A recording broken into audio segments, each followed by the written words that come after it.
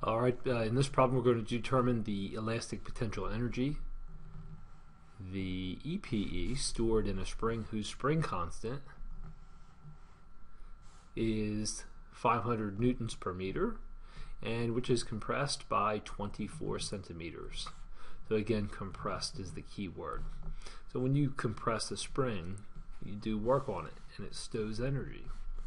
So in order to solve this, we can recall that the equation for EPE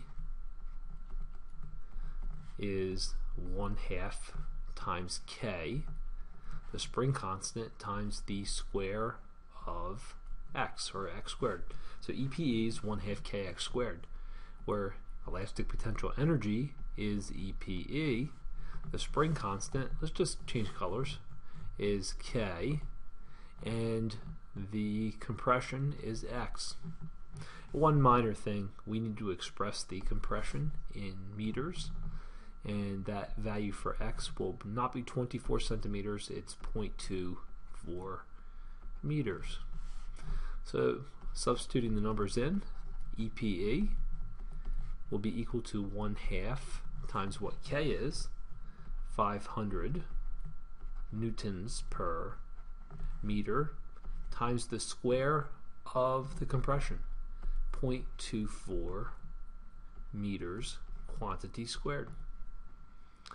When we look at this from a unit standpoint, we'll end up with newtons per meter, that's the spring constant, times the square of the compression, meters squared, and we'll end up with meters canceling one of the meters, end up with newton meters, which are joules. So this is dimensionally correct.